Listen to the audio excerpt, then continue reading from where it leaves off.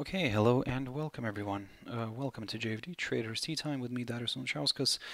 Today is the 4th of June 2020, so welcome everyone. Welcome to this Thursday's afternoon recorded session where we're going to have a quick look at the markets, a few of the charts, the usual stuff. But before we do that, as always, let's quickly have a read through our risk disclaimers. So, the content we produce does not constitute investment advice or investment recommendation, should not be considered as such, and does not in any way constitute an invitation to acquire any financial instrument or product. As always, a few seconds for you to read the rest and we can continue.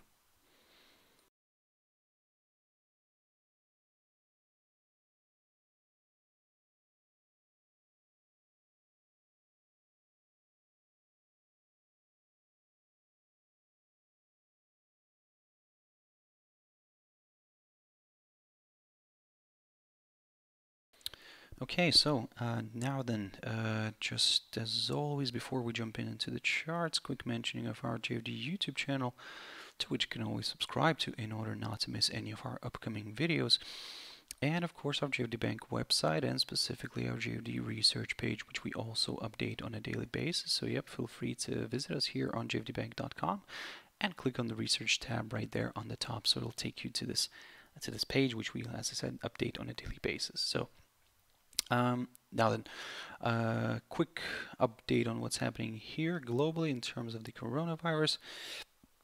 As we can see, the number continues to rise.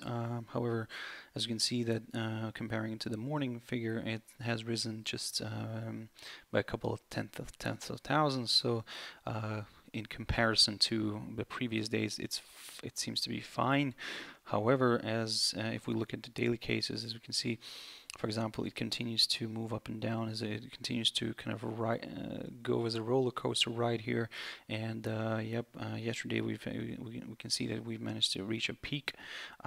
So maybe today it could ease off a little bit and could drift lower. So let's see tomorrow how and where this number will be. Now then, jumping into a few indices here. Now the first one I want to touch on here is the German DAX. Now I talked about this one this morning. I was basically telling you to keep a close eye on some of these levels that I've mentioned before. Now, one of our main targets right now is, of course, this 12,886-87 zone, roughly around there, marked by the lowest point of December 2019. However, today, as you can see, yes, the index did push higher. However, it's struggling to continue moving higher and struggling to actually remain above the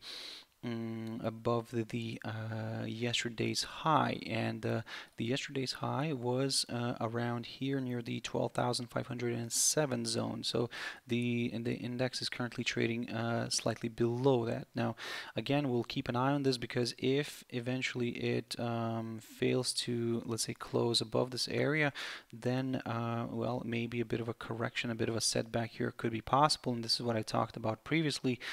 First, of course, we'll keep an eye on the highest point of March near the 12,273 territory here. But even if it drifts a little bit lower, still the bulls have a chance to step in here near this upside support line taken from the low of the 14th of May. And if that gets broken, then, well, I mean, further declines are possible. However, like I said, the bulls do have a chance to step in here and drive this one higher.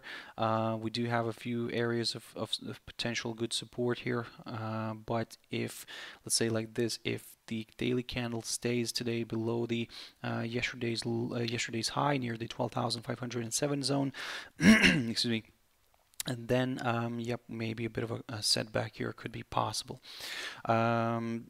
Now then, jumping into NASDAQ 100, so this one, and let me just remove the arrow here, but basically look at this beautiful move here. And yesterday the index managed to hit the all-time high, the previous all-time high, and you can see then retraced back down. Now if we look at the cash index and where it is currently balancing at, let me just quickly double check it. And yep, that's currently sitting at around 9,663 mark. So basically, the index is drifting back down. And in a way, let's see if this candle, if yesterday's daily candle will be seen as a possible reversal signal here, because as you can see, it's almost like a doji here. And if so, then yep, a drop lower could be possible. But even then, we will still aim for the lower side of the rising wedge here. But again, of course, as I've mentioned previously, guys, these patterns tend to break to the downside according to all the TA rules. So, but we cannot really talk about any downside yet until we get a break of this lower side of the rising wedge, and then yes, we will take it from there. Now, in order to aim for higher levels, well, it's going to be a very straightforward kind of move here. We will wait for a break above this 9,737 zone and only then aim for higher levels, because this would confirm a forthcoming higher high, and yep, further acceleration to the upside could be possible. However, we need that confirmation break first. Until then, we're not really doing anything here, because as you can see, we do have ourselves a possible rising wedge, which according to all the TA rules tends to break to the downside. However, we cannot really talk about the downside yet. And as we need to see that confirmation break first. Gold. Now, gold is a bit of a tricky one here. Now, I talked about gold this week, and basically what I was talking about was that in a way, in order for us to aim for lower levels, first we need to see a violation of this short-term upside support line taken from the low of the 21st of April, and in addition to that, we would like to see a nice good drop and ideally a daily close below the 1694 zone, which, as you can see, yesterday we had a drop below this, but we didn't get a close. Today, it came very close to testing this area again, but reversed back to the upside and is now back trading back above this upside support line. So in a way, we're not going to really do anything here, because still for us the more comfortable level would be from around here, somewhere from around 1748. So a nice good break above this and ideally a nice good daily close above this could do the trick here for more buyers, because as you can see previously in the past here, this area keeps getting tested. However, the daily candle is failing to close above it, so that's why we would prefer to see not only a break but also a daily close above this 1748 zone. In terms of the downside, we need to see a good daily close below the 1694 zone before examining lower areas. Until then, we're not really touching this one, and we're just observing the price action. Similar story here. Now, previously when I covered silver, I was talking about this move. Basically, what I was saying that if we get a break above the 17.60 zone, then yes, this could travel higher a little bit, but might not reach the highest point of this year, near the 18.94-95 zone, and it could find resistance somewhere around here and then drift back down. But what I was saying in that scenario was that if this area right here, the 17.60, continues to provide decent support, then we could see a nice rebound here and a push maybe in this time. Maybe the precious metal would be able to move higher and test this 18.94 zone. So the thing is that for now we're not really going to do anything here, because we want to see how this is going to play out and where this daily candle is going to end, and probably maybe also ideally we would like to see a where the weekly candle is going to end in relation to this level, the 17.60, because if eventually we see a close below this area, then yes, we could consider a slightly larger correction to the downside towards this upside support line taken from the low of the 18th of March. But around here, this is where the big battle could happen, and between the bulls and the bears, because we will see if this upside support line has any significance and if it'll hold the price from dropping lower. But again, that's all this in the scenario if we get a drop and we get a daily close below the 17.60 zone. For now, I will say that we're probably neutral and we're just observing and we're waiting for a better indication of where this precious metal would like to go next. Litecoin. Now I looked at Litecoin this week, and to be honest, it's just a quick update because not much is happening here. Yes, we are slightly in the positive territory. However, we are still waiting for a push above this barrier here, this 50.74 zone, in order to aim for higher levels, because a nice good pop above this area would confirm, first of all, would confirm a forthcoming higher high, and could also place the price above the 200-day EMA, which maybe more buyers could see as a good thing, as a positive sign, and start jumping in here again. But until then, to be honest, we're not really doing anything here with the upside, and yep, we'll wait for that confirmation break first. In terms of the downside, yes, similar story. We're not going to do anything until we get a violation of this upside support line, and in addition to that, we would prefer to wait for a drop. Well, this is where the tricky bit is. Now, we'll start looking at some lower levels if we get a drop below the current lowest point of this week, near the 44.18 zone. But just to get a little bit more comfortable with further declines, maybe a drop below this area here, the low of the 26th of May could do the trick for more, or actually 25th of May, near the 41.71 zone. And yep, more sellers could see this as maybe as a good opportunity to step in. So that's why for now we will be very careful here and continue monitoring this area right here. But again, we cannot really do much here until we get that violation of one of these levels here, the ones that I talked about, because until then it's just neutral. It could continue moving sideways here for a bit.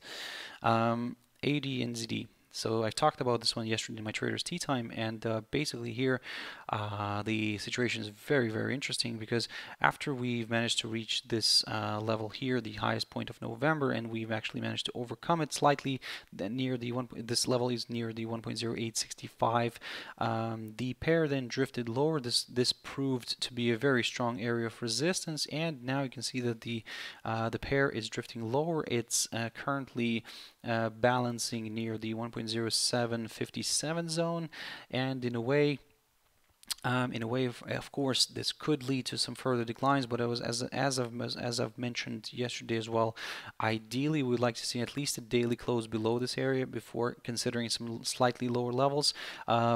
If we do get a daily close below this, then yes, this could open the door towards further declines. However, be very careful near this 21-day EMA, because we don't want to we want to be careful, and we want to see if we will get the same kind of the same scenario as we had here in the end of May, where the 21-day EMA kind of provided decent support. So that's why, if you're more on the cautious side, you could just wait for a drop below this level here, the low of the 28th of May, near the 1.0668 zone, and then target lower levels, because until then we cannot really talk about any downside, because what we also don't want to see here is this pair starting to range between these two levels, between the 1.0668 and the 1.0865 levels. So, well, that's why, like I said, we will remain a little bit careful right now and wait for a confirmation break, because even with the upside, we would wait for a push above the 1.0865 and only then target higher levels. US dollar against the Japanese yen. Quick update here, because not much is happening, to be honest. Well, again, it's moving closer to our target near the 109.38 zone, which is marked by the high of the 6th of April, or in other words, the highest point of April. And yep, today it did try to make its way closer to it. It just fell by a few points, of few pips from reaching that area, and drifted back down. So, however, it's still probably the bulls are not very disappointed. They're seeing this one as a temporary correction, which in a way could lead the pair towards the 200-day EMA here, or even maybe the 108.08 level. But if this area provides decent support, then we could see a nice rebound and a push higher, where maybe this time this level here, the highest point of April, could be tested. But if this starts dropping back below the 108.08 level, then this will place us, this will put us on the neutral side a little bit, because if we see a drop below this area, below the 107.32, then we could consider maybe some lower, larger extensions to the downside. However, until then, any move lower could be seen still as a temporary correction before another leg of buying. Quick update on GBP/CHF. Now, I've looked at this one this week, and basically I was telling you guys to keep a close eye on this downside line taken from the high of the 13th of December, which got violated, and you can see that the rate continues to kind of, although it is retracing today, it still remains above this downside line. So basically this downside line is kind of proving itself to be quite an important one to watch, and let's see if this downside line actually acts as a nice trampoline here for this pair, from which GBP/CHF could rebound and push higher. Our main target for now is around the 1.2205 zone, which is marked by the highest point of April. However, if that gets broken, now this is where it could get a little bit more exciting for the buyers, and yep, this move could open the door towards a further acceleration to the upside, where the next potential target is around the 1.2530 zone, marked by these lows, the low of the 15th of January and also the 4th of February. So basically the lowest point of January and the low of that 4th of February. Good potential target here. Previously acted as a good area of support. Now it could take the role of resistance. But again, we would need to see a push above this level here, the 1.2205 level first, and then aim for higher levels. But like I said, today what we're looking here at is this downside line. We want to see how and where the daily candle will end the trading day, because if it stays above this, then yep, like I said, this downside line could act as a good trampoline. But if the candle drops lower and ends the day somewhere below it, then maybe not all is good in the in the bull block, and well, we'll have to just reevaluate everything again. We'll pick up on this pair maybe tomorrow. We'll see how everything's kind of playing out here. Euro GBP. So I talked about this one as well this week, and I was telling you guys to keep a close eye on this barrier here, the 0.8864, which could provide decent support, and if it does that, then we could see a nice rebound, and this is exactly what's happening. So the pair is now pushing higher. However, as what I was also mentioning, that is still to get a little bit more comfortable with higher levels, we would like to see a push above the 0.8995 zone here, and ideally we would like to see a daily close above this area. Because what we don't want to see here is something like this, where we had these false breakouts, but as you can see, we had the false breakout twice here, but it still kind of failed to close the daily candle above it. And this is why we will wait for a daily close first above this 0.8995 and then target some higher levels. With the downside, we need to see a drop below the 0.8864, and also again similar story. We need to see a nice daily close below this area in order to aim for lower levels. Until then, we're just neutral and we're just observing the price action. Now, finally, Euro USD. So today we had a bit of data coming out from the ECB. Of course, if you're following that, you have seen that first of all, the interest rates remained. The ECB interest rates remained the same, so deposit facility rate remained at minus 0.5%. The margin lending facility is 0.25 plus 0.25, and of course the main interest rate was at the same zero level. So in a way, not much has changed from that perspective. However, as we realized that the ECB increased its the so-called pandemic emergency purchase program by 600 billion euros. Now it increased that by so it kind of brought it to a total of 1 trillion and 350 billion euros. Now, of course, the market sees this as a positive thing. Euro traders are seeing this as a positive thing, as a support to the economy, to the eurozone. And this is, yep, we can see that initially before the news release, we saw Euro USD drifting lower. However, yep, after that it reversed back to the upside and is now back to this 1.1237 zone, the one that I talked about earlier. Now, today we had even an overshoot above this area, but the rate kind of got back to this level. So still the idea remains the idea that I talked about this morning, what I was saying, that in a way, if this barrier continues to provide resistance, the 1.1237 continues to provide resistance, and that's, by the way, marked by the high of the 16th of March, then we still may see a bit of a correction here. So that's why we're going to keep an eye on the daily candle today. If we see the daily candle staying below this level, then yep, we could aim for a bit of a correction here to the downside, where we will examine this 1.1147 level as a good area of support, from which in a way the pair could rebound and push higher again. However, like I said, for now, let's keep an eye on this area. Let's keep an eye on this 1.1237 zone, and yep, if although we're seeing a nice push higher above it right now, but yeah, be very careful for now, guys. Very cautious. Even, let's say, if we do see the daily candle staying above this area, of course this could increase the chances of a potential further acceleration to the upside. However, don't forget that tomorrow we do have the US NFPs, and yep, those are, of course, the forecast right now is for the figure to have improved, for the NFP figure to have improved, but if the actual figure comes out even better than the forecast, which is currently sitting at around 8 million, then minus 8 million, then we could maybe see the Euro USD kind of selling off sharply.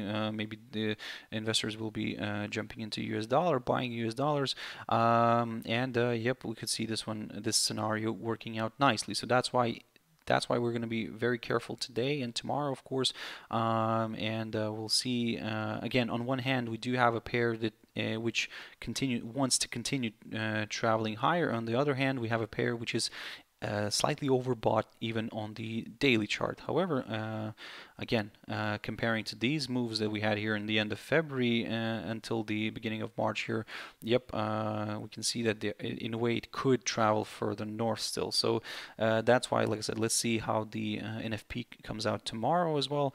By the way, the ADP on Wednesday came out better than the forecast, so some like to compare it to the NFP or trying to gauge the NFP number, but again, that has been proven many times that those figures do not all the time correlate. So yep, keep that in mind. Now, again, like I said, it's very interesting, the situation here right now on the euro dollar. You can see that the bears are trying to push the rate back below this 1.1237. So that's why, guys, probably wait this one out and wait to see where this daily candle is gonna end. For now, like I said, we'll take a bit of a neutral stand, because what we would like to see this little correction here up until here, and then a rebound from this area and a push higher. But again, that's what we want. The market doesn't always do what we want it to do. So yeah, that's why we're gonna be very careful and keep our eyes on the daily candle today. So I hope you found it useful, guys, and thank you very much for watching and listening. So if you want to join me, or I should say, if you want to catch my video tomorrow after around 6 o'clock GMT time, and yep, we'll have a look at some of these instruments, some new ones, and yeah, we'll take it from there. So have a wonderful evening, everyone, and I'll see you tomorrow. Thank you very much, and bye-bye.